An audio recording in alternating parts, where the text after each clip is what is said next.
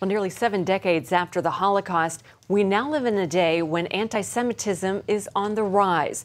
Some even worry another Holocaust is within the realm of possibility. The most dangerous thing is what could happen again. And I don't see it very fast, very far, or impossible. Israel has expressed concern over terror groups like Hezbollah possessing missiles that have the ability to hit anywhere inside the Jewish state. Here to tell us more about the rise of world anti-Semitism is Susanna Kokkonen. She is director of the Christian Friends of Yad Vashem, the National Holocaust Memorial Museum in Jerusalem. Susanna, we have all heard about Iran's threats to wipe Israel off the map, but the chief rabbi of France recently warned that there may be no place for Jews there because of the rise of anti-Semitism.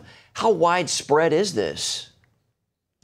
Well, one thing that we need to realize is that anti-Semitism is not something like a chapter that began and ended, but it's rather an ongoing thing, something that different crises in economy or politics bring up in different societies at different times. And at this moment, when we hear these warnings from so many different places in the world, we cannot deny that anti-Semitism is widespread. And it exists in places where we might not think that it exists. And therefore, we all need to be fighting it at this time in history. Anti-Semitism is a terrible chapter in the history of the last 2,000 years and more, like you're saying. But what is fueling this growth in anti-Semitic activity today?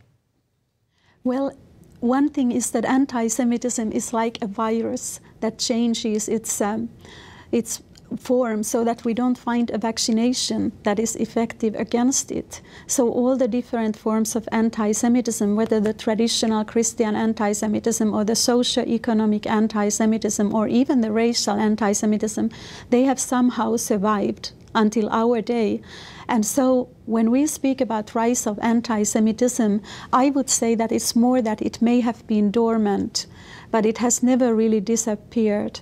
And what is driving it today, we would have to look at the different developments in the world stage, different nations, and we would try to find the motives. But I would say that the most important thing for us is to stand up and fight anti-Semitism, regardless of what the reasons. But we as Christians, we have to stand by the state of Israel today and with the Jewish communities living in our countries.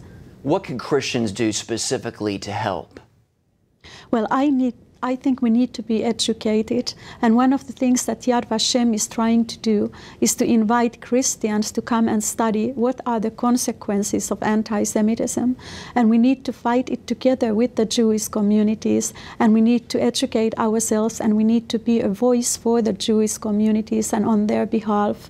And I think the greatest thing that Christians can do today is to stand by the state of Israel and even to come to Yad Vashem and study and understand what happens when anti-Semitism is allowed to exist in a society.